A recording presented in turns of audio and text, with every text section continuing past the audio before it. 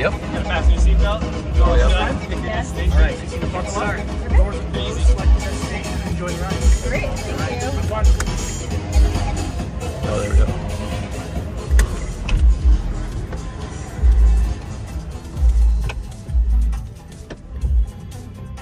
And we're hitting start ride.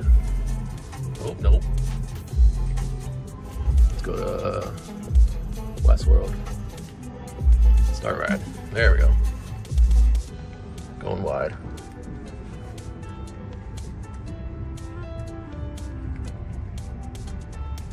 First thing I notice is the interior is really quiet. It's well sealed. And the ride is smooth. To be honest, it doesn't really feel like a prototype.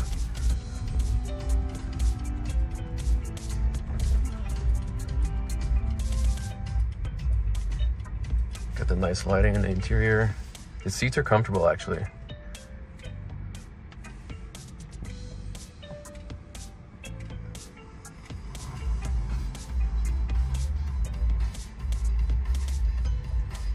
Looks like you can click map. Oh, that's where we're going. So in real time, it updates as we're moving throughout the whole thing. Here's our progress bar there. Got all the Model Ys and X's and stuff synced up.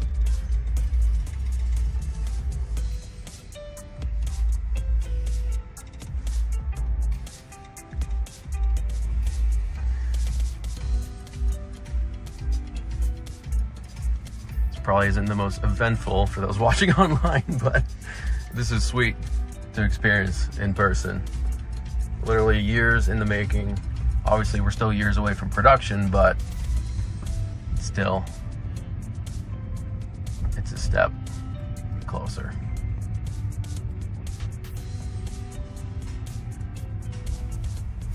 A lot of legroom up front.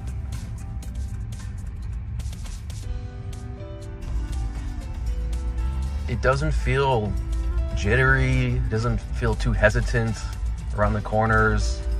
Braking isn't too strong. Of course, they've been mapping this for a while, but still, it's a smooth ride. It feels as if a human is driving. Wow, I'm shocked. Yeah. It's pretty incredible.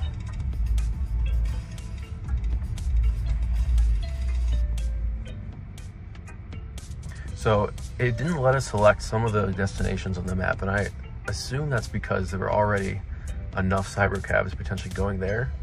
There's various different drop-off points around Warner Brothers that you can go to, and you can take multiple rides if you want. And just about here. So you can stop the ride. Oh, and there it is. We're getting out. Boom. There we go. Thanks for following along.